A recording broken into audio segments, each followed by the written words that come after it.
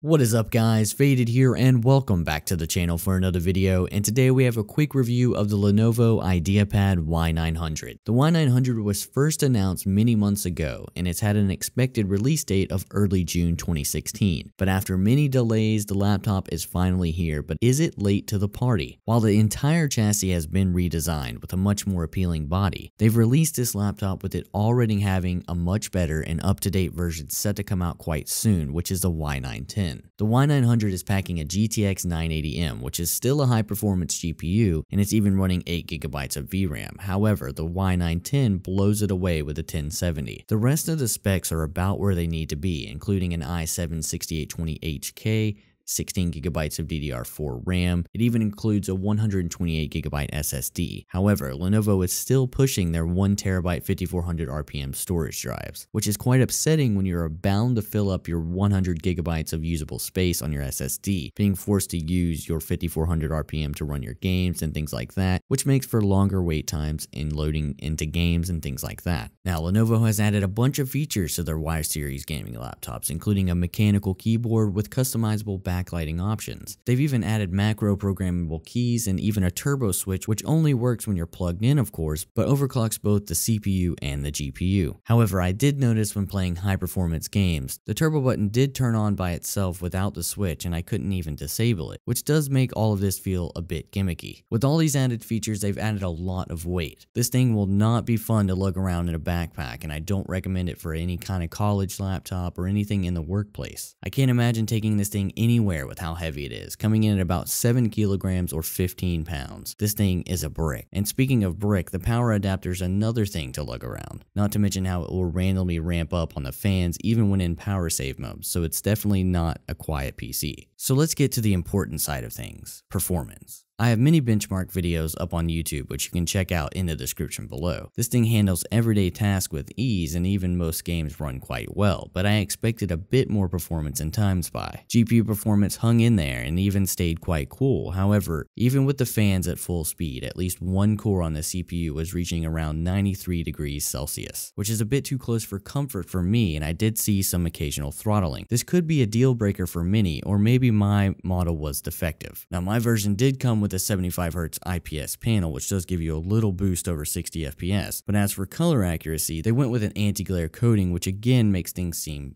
washed out. Blacks don't seem very black at all. However, no noticeable light bleed, which is common in these models. So overall, you get some beast of performance in a laptop with all the bells and whistles of a popular gaming laptop, but it already feels out of date with a price tag of $2,500. I don't feel like that is justified. Thermal throttling is a huge issue to me. Throttling in the first month usually means there's a design flaw or a defect. So with all of that said, let's get to the final conclusion. Lenovo brings to the table a much different experience from the previous Y series gaming laptops by adding all of these features that many gamers have requested over the years, but I don't think that the Y900 is a good place to start. The Y910 is just around the corner and offers a lot more performance and is likely going to be very similar in cost. So overall, I feel like this laptop does not live up to its price tag. If we can get over the thermal throttling, I think most people would enjoy their experience with this laptop, no doubt, but for me, it is certainly late to the party at this price point. I would start my search for a gaming laptop around the Y910 and give the Y900 a pass for now, unless they drop the price and or figure out the thermal issue.